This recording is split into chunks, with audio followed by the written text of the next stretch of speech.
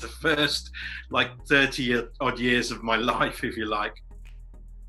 I really think the two major things from those first two jobs was in the military. I learned about discipline, really. Discipline has helped me in later life with kit, with the way I organise my own personal life, to actually being disciplined enough to think big about expeditions and then go out and try and execute them the best I can. And then in the fire and rescue service, the biggest thing that I learned was how to deal with very stressful situations, but without any emotion. So to be as effective as I can in the moment with the right equipment, the right team around us, and to deal with that singular situation as quickly and as effective as possible. And those two lessons have really been brought into now the area that I work in, which is leadership in the extremes. I mainly work in cold places. So like Antarctica, the Arctic Circle, Alaska, the Canadian, Norwegian high Arctic, touching on the Russian high Arctic as well. And as the introduction very kindly pointed out, I've been to the North Geographic Pole and the South Geographic Pole. I guided Top Gear to the magnetic North Pole, and I crossed a place called Ellesmere Island, which is a very remote area. I hate saying it, but it's probably the size of Wales, but everything's the size of Wales. So poor old Wales. But I crossed that, and they call it the horizontal Everest because it's so difficult to cross. And I was one of just two people who actually crossed that area and guided teams to the geomagnetic North Pole. So they were all the North Pole, the pole sort of headlines to it. But I've done 14 other major expeditions in the Arctic. And then I guided in the Himalayas quite a lot, from low level 5,500 meter base camp treks right up to Everest expeditions as well. And we've taken novices like us guys from ordinary walks of life and trained them to be survivalists really in cold weather conditions. So taking people out of their offices and we put them into mountains or into polar areas and just train them to survive. And what it really teaches you at the end of the day is less about the environment that you're walking through and more about yourself. When you're standing in the extremes and you can feel the full force of Mother Nature in front of you, then it strips away any ego or pretense that you have, and it holds up a mirror to you, if you like, to see yourself for who you really are. And a lot of people don't like that because we all sort of walk around in normal life with pretense in front of us. So to have that stripped away and to see your weaknesses exposed to the team is something that people don't like. But if you can work your way through that and you're trained in the right way, then the development of that is extraordinary.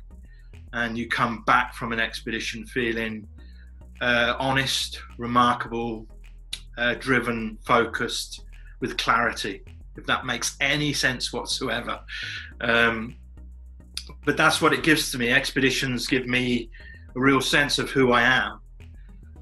But the other side of expeditions, through all the journeys that I've done, has taught me about the environment. When I first started my very first expedition, I didn't really care about the environment. That's my honest truth to you. It was more about me pushing myself physically and mentally in the extremes and being that polar explorer that I'd read about in books of Ranulph Fiennes and Tom Crean and Ernest Shackleton and all these great people. And I just wanted to be in that position of pulling a sledge. But over the years and working with the Inuit people and the Nepalese and seeing the true worth of this planet, it really changed my direction of how I wanted to explore, to the extent that I started to run education programs. And that is a long conversation in itself. So to make this short, the very first expedition I did, I was crossing the Northwest Passage over a 4-week expedition in the high Arctic Canada. And every other day I was on my satellite phone, connecting to my old school, Finham Park Comprehensive in Coventry. And the children were sat around some speakers, and I was saying, oh, it's Mark here, I'm on the Northwest Passage, and they would ask me questions. So 18 years later, on Everest, which was last year, I increased that number to 1.2 million students worldwide. So the audience that I've built is around education from all parts of the globe. And I think if anybody was going to ask me what I'm most proud of with what I've done, it's actually the outreach that we've had to these wonderful young people around the world. But the teachings that we give actually resonate with all ages, because the problem that I found was, how do I talk from the extremes to young people in New York, in Africa, in Alaska, in all different areas of the world? They're all different, these children, in culture and in environment where they live. So I came up with 4 things. First one, and this resonates with everybody, first one is have a total respect for yourself. Understand who you are and respect yourself, because everything in life comes from here. And then secondly, have an equal respect for the environment. So I don't want people to look at the whole globe and save the planet that way, though there are individuals out there doing that. But just to look at your own environment and see how you can contribute and encourage others to appreciate what's around them. And then thirdly, it was about just thinking differently about life. Because as I say, I'm from Coventry, I went to a comprehensive school, and now I do, global expeditions. And I carry this brand of exploration all the way through what I do and promote modern day exploration. So I do think differently about life. And the final one is something that I really struggle with. I'm 53 years old and I struggle with having fun. I work a lot on exploration. It's my passion, my drive. And sometimes I find it difficult to step back and enjoy it, enjoy the moment. So they're the 4 things that I sort of teach students. The way that we teach them is through this medium. So I spoke to Skype about, must be 10 years ago now, when they were only 3 years old. And I said, I want to take the Skype technology onto a mountain and have a backdrop of Mount Everest and speak to as many children as possible in their own schools around the world. So they helped me with that, and we started to create these education extreme programs. Now in 2013, after I'd done the solo to the North and South Pole, I wanted to do an ascent of Mount Everest. So I formed a team. I spent 72 days on the mountain, 3 weeks on my own training. And then when we started to do the approach to Mount Everest, I started to link with the schools around the world. 10,000 students were involved with that expedition in 40 different countries. These kids were following us all the way through. So during the day, we'd set this medium up, and they would be sitting in their schools in Australia or wherever it was. And then we would say hi to them from the Himalayas with a great backdrop. And we carried that all the way through to Camp 4, which is just below 8,000 meters at a saddle on Mount Everest. And it takes you roughly 45 days to get to that position. And in that position, you're actually also in the death zone as well. And you might have heard about the death zone, but it's when your body is only taking in 30% oxygen. So you'll find it very difficult to breathe. The oxygen around your body isn't really getting to your brain, so your decisions are swayed. The pressure that you're at is just below an international flight, a few thousand meters below. But you're about 5 miles up when you're heading up towards Everest anyway. So the pressure is really quite intense. So to get to that moment is pretty special anyway. But on that night, which was the 19th of May in 2013, I stepped out of my tent and it was minus 45. And your freezers are minus 18, so that gives you an indication of the cold. There was a 50 mile an hour side wind coming in from the left, which put pressure on the bodies climbing. And we hooked ourselves onto the safety line and we started to do the ascent. 200 meters away from the summit, we were the only team operating there. It was in darkness, and my friend Singy dropped to his knees and fell against the mountain. I picked him up, looked at his face, shouted at him, "Are you okay?" And he wasn't really responding. So I headed back to my friend Peter, who's just behind me, who's a doctor, and I said, "Pete, Singy's dying, I think." And Peter said, "My feet are frozen, I need to head back."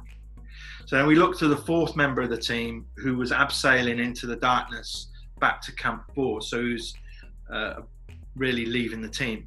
So I was left in a position where I could see the head torches of the climbers reaching the summit of Mount Everest, but I had two people, one that was potentially dying and the other one who had frozen feet, and I needed to make a decision. That decision was based on years of experience of safety through the military, through rescue, and through 30-odd major expeditions. And it was also based on the fact that I'm a human being. And as a human being, I had to make, I realized that a life is bigger than a mountain. So I aborted the expedition there and then. We started to carry the guy down, and I'm telling you this, to carry somebody down in 30% oxygen is the hardest thing you could ever do. As he started to move down the mountain, he's found his feet a little bit. We got to Camp 4, we got him in the tent, kept him alive. Long story short, for 3 days we walked back to base camp, we walked back to the village, and everybody lived on that expedition.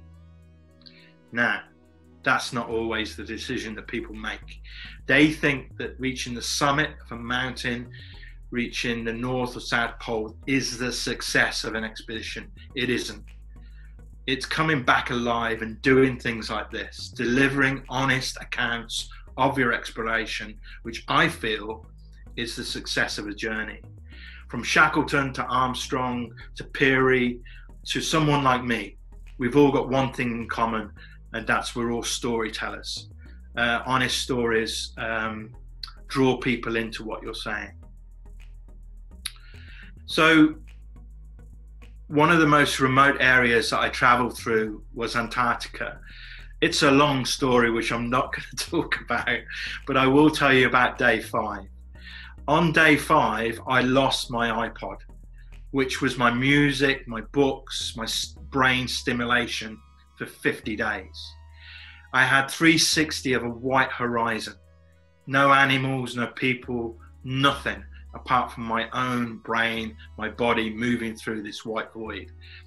And when you lose your iPod and you count 3,000 ski steps before you go, I can't do this, it's remarkable how weak you can get physically and mentally.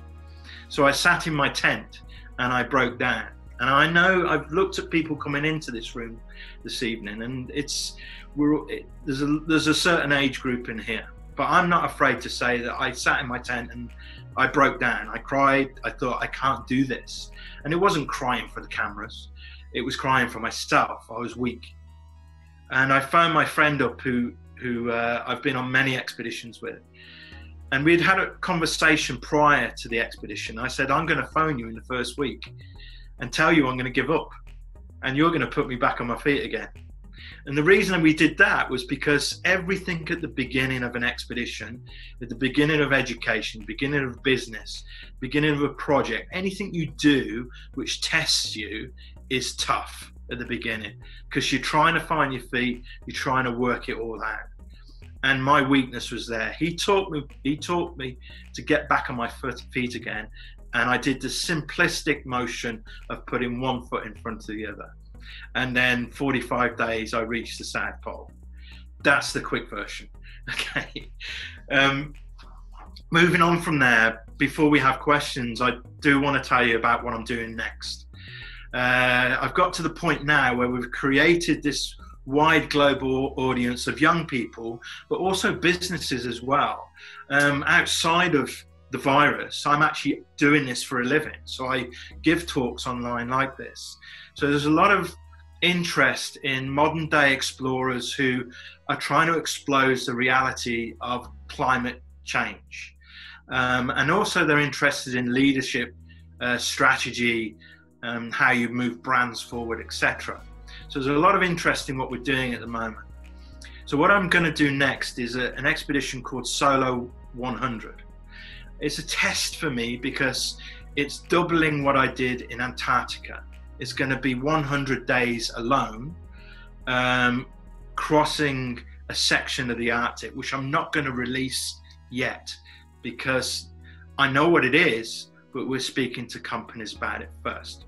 But Guinness World Records are involved because it's about surviving alone for 100 days with your own equipment, your own food, moving forward, crossing this great void of which we're going to go through. But the importance of the 100 is this. Every single day of the expedition, there's going to be a film released from students around the world. They're going to tell people who they are, their names, where they live. So they're going to humanize their video by telling them how normal they are. And then they're going to tell you about their issues with climate change and finally their pledge towards climate action. So at the end of the expedition, not only will you get this great journey, but you'll also get 100 films, 100 pledges, 100 new Gretas to lead the way in climate action, which I think is very, very powerful. A lot of organisations attached to this. International Scouting Movement is one of them. They'll be running the education programme. But we've also got two production companies, one called Diamond Docs, which did Icarus and Before the Flood with DiCaprio and 8 Days a Week with the Beatles, etc. And the other production company is in London called Hardy, Son and Baker, which is the actor Tom Hardy's production company. And Tom is very kindly doing the voiceover for the film that we're doing, Solo 100. And the film started 3 years ago when we were operating with anti-poaching teams in Africa, riding with dog sledding teams in Alaska, working in inner city schools in New York and in the UK as well. They filmed on Everest, and a major part of the film is going to be my solo across the Arctic on this Solo 100 expedition. That was due to go in March. It's still registered for that, but we are in uncertain times. So the way I cope with this, and this will be the end of the talk if you like, the way I cope with it is we are living in a moment where it's unprecedented. And in moments like this, you need to listen to a single body, if you like, which is the government. I know this is up for debate and controversial and everybody has their own opinion, but I've been in a situation where, and this is a good comparison, I think. When I was in the fire and rescue service, we'd have multi-car pile-ups on motorways with bodies and mayhem and chaos. We'd arrive and straight away you'd get a commander standing there, commander control. And his job was to make sure the area was safe, and he would direct people into the scene of the accident, into the scene of the chaos. And in the chaos, you'd have effective people working on casualties, making safe the scene, and trying to end that chaos, if you like. Standing next to the commander, there'd be paramedics, there'll be further firefighters with cutting gear. Behind them, you'd have the police and various other people waiting as well. Well, in the current situation, we've got the chaos, which is the virus. You've got the commander, which is basically the government. And beside them, you've got WHO, and you've got other organisations as well, waiting to be directed into the scene. And behind them, you then have all of the services that we see operating at the moment, the postal service, the food industry, etc., etc. And then just behind them, we've got all the other good people who are listening to the direction of the government. Everybody is playing a part within this scenario that we're in at the moment. And that's my role. I need to just play a part, plan my expeditions, plan my future, but at the moment, I've got to act accordingly. And that's the only way we will see a quick, positive result out of this. I think during the questions, if you ask me of what's happened over the last 48 hours of the government, I'm happy to chat about that, but I don't want to talk too much on it now because I realise I've talked quite a lot of it. So there's my life from working in, growing up in Coventry, to moving through the military and fire and rescue to leading expeditions. And my reason for exploring is to expose how wonderful this planet is to everybody. And that's my passion and drive. So thank you very much.